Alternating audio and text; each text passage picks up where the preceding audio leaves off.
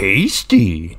Spider-Qwen, Qwenverse number 2 has dropped, and this issue was awesome. This issue opens up with Dr. Cephalopod and Nightbird trying to find Thorgwen in Norway, and they're interrogating this woman, and they're like, where did they go? And they learn that they jumped through a portal to go to another place to find, obviously, more Gwens. And I just want to say, I really love the lettering throughout this series. It's really cool how it does it when Dr. Cephalopod is talking with this Nordic woman.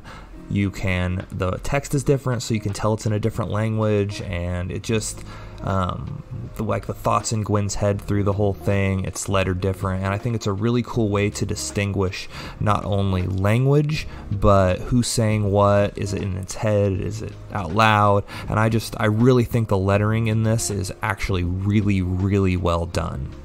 Now flash forward, backward. Either way, upstate New York, 1951, Earth 65. And both Spider-Qwen and Thorgwen are in the car, and the dialogue between the two is so awesome. I mean, it's just so well done, and I think it really accentuates the difference in the aspects of Gwen's personality that all of these different Gwens represent. And I love Thorgwen. It's just what you would want from Thor. You know, the eccentric, how they talk, the Odindaughter, my Posterior shall rule them all. Like, he just, or she just, I just appreciate how they characterized Thorgwen a lot through this whole issue.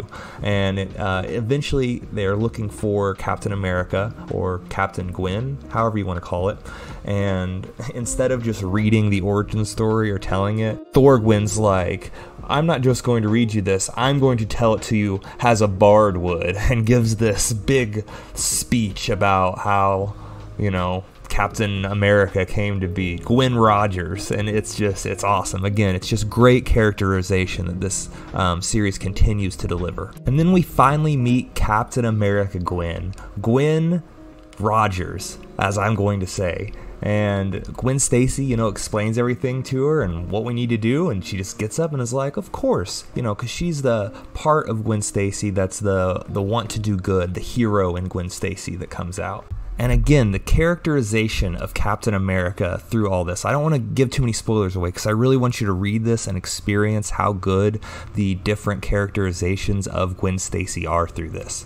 And Captain America is no different. Point is, her and Thorgwen getting a little spat, and they clash a little bit, and we end up finding out, we go back into the Spider-Verse area with the Spider-Zero being the weaver of the Spider-Verse, and they're like, man, we didn't get Captain Qwen this time, so we'll have to find her again and we'll know where she's going.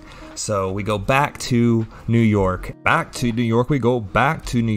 know, Little Hamilton there, but anyways, so Captain Qwen busts in and is mad because apparently one of the Gwens did some lewd modeling for a calendar, and of course Captain America ain't down with that. Captain ain't showing no skin. Captain is a good, upstanding citizen. So Cap finds this guy and is like, hey, are you the guy that put this magazine out? And he's like, yeah, what about it? And he's like, all right, we're handling this orphan style. Put these fists up, let's do it. So with Cap ready to throw hands, Wolverine Qwen, who is at this party, comes out of nowhere and just tries to go at her because she's the one that did it. She wanted to lure Captain Qwen out because she didn't like the whole goody two-shoes, you know, I'm going to show you what you could be. And they have a little fight, and they do some really good, the illustrations here are really good, and actually has a few really cool, very anime type scenes in it. And so as a manga guy, I'm a big fan. This whole comic really has a little bit of a manga anime vibe as far as some of the artwork goes, and I just love it. It's really cool. Luckily, Thorgwen, who calls Wolverine Qwen Miss Murder Hands, and Gwen Stacy show up, kind of break up the two from fighting. Gwen is like, oh, the Wolverine must be the part of me about being somewhat of a short temper. Like, duh, of course, right?